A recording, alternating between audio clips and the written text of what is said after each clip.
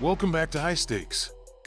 Today, we will be discussing the following NBA matches that is happening on Friday, November 17th, 2023. We will be providing our team, total, and prop picks for the day.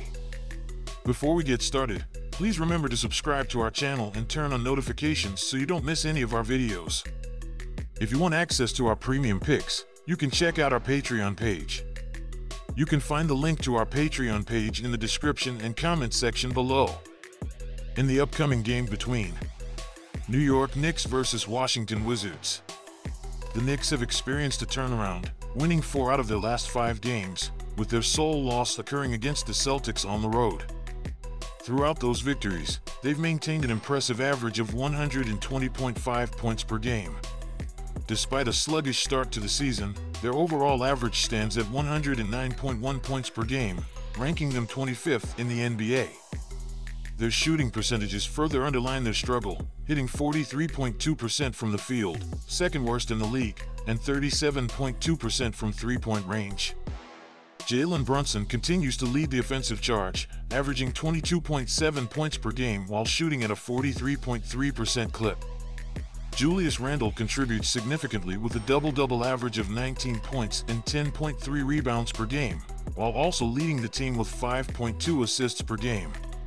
Defensively, the Knicks have been stellar, boasting the league's lowest points allowed per game at 105.2. However, opponents have managed to shoot 46.9% from the field and 35.6% from beyond the arc against them. The team excels in rebounding, ranking 4th in the NBA with 47.2 rebounds per game, and also averages 8.4 steals per game. R.J. Barrett's absence in the last 2 games due to migraines adds uncertainty to his participation in the upcoming match, while Quentin Grimes, who sustained a left-hand injury in the last game, might also miss this game. On the flip side, the Wizards are in a slump, enduring their second longest losing streak of at least 4 games. In the past 4 games, they've suffered defeats by an average margin of 8 points per game.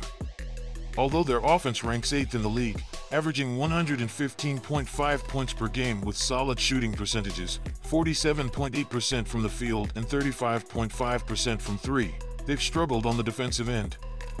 Washington's opponents average 123.2 points per game, making them the 3rd most vulnerable defense in the NBA.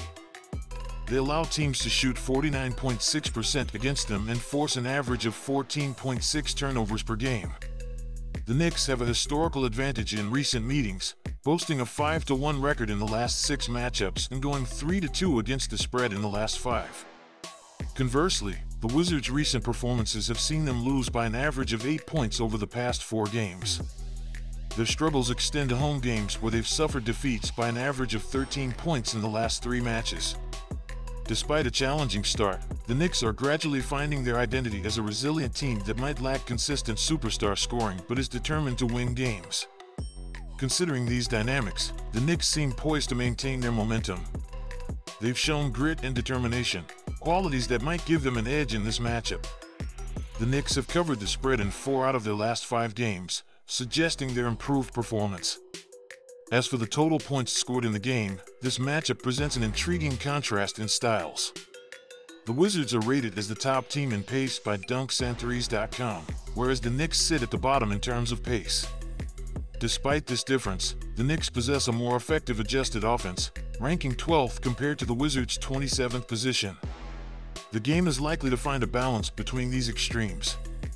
Considering the Wizards' defense, which tends to allow high scores, indicated by the over hitting in 8 out of 11 games, and the historical trend of recent games between these teams going over, betting on the total points scored in this game to surpass the set limit appears favorable.